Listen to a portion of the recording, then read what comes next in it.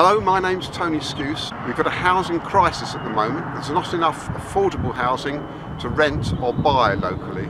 Many council houses have been sold off and not replaced, and that means that people looking for housing finish up in the private rented sector, which is very expensive. That means they can't afford to save from deposit on a mortgage. They're trapped in that position. And what's more, we're all paying because housing benefit comes out of our taxation, and housing benefits paying for those high rents. The only solution is to build more houses. A Labour government would build 1 million houses over the first 5 years of office, and half of which would be genuinely affordable to rent or buy. If you vote for me on the 3rd of May, then that's sending the Tories a message that you want to solve this housing crisis, and that's the way to do it. Thank you.